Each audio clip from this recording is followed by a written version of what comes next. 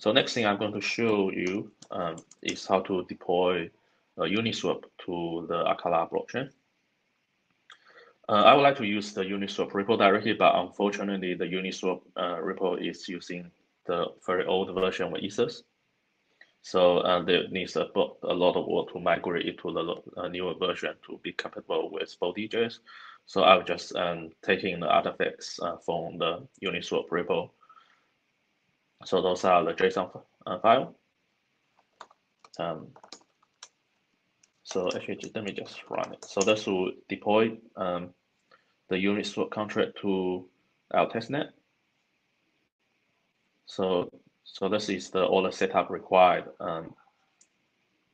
So in the deploy deploy JS, you can see the code is just a pretty standard Ethers JS. There's nothing special to Acala. It's just a normal Ethereum project. So you can see in here I'm creating the ERC token contracts for the Acala and the dot token. This is the contract address. So this is a system contract, so we can pick the contract address. So you can see this is a bunch of zeros to keep things simple.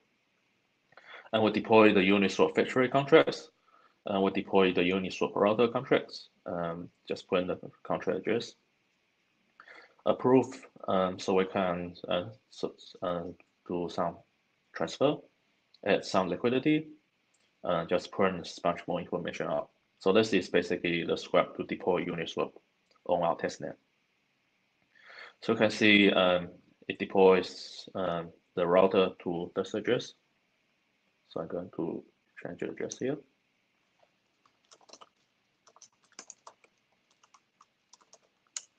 I run the script. So this script will basically takes the Uniswap router, again, do some proof, check some balance, and do a Uniswap trade.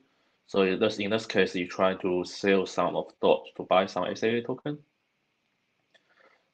So it will try to sell exact one DOT to buy how much to buy some amount of SAA, and this will print the balance to verify if the trade is success. So it's running on testnet, so you can see the before balance, the trade after balance. So the DOT amount reduced by 1. The SAA amount increased by roughly 1. Yep. You can check the liquidity pool in the trading pair. You can see this one it charges some amount of liquidity fee as well. So this is basically how you can write a script to trade Uniswap with a script. So obviously you can easily connect this to your existing UI to get things working. In the setup JS, we don't do too much special things. So what we do is basically create a provider. So in this case, this is Ethers provider. So it's offered implemented by the body, implementing the provider interface, abstract provider interface of Ethers. So it's an abstract provider. So it works with Ethers JS.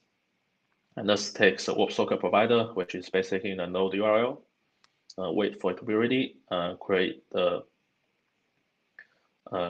signing key pair.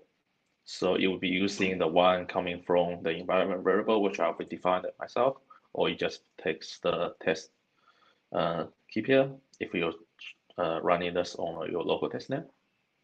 And create a signing key, create a signer. This is the, again, abstract signers from the Ethers JS. And that's pretty much it. So now with this wallet, you can just use it as a normal Ethers wallet. And this should just work with your existing deployment script and other script that using Ethers JS. So this is basically how you can deploy the Uniswap contracts into our testnet. And or if you want, you can also deploy this to your local network. So you just, if you don't set up any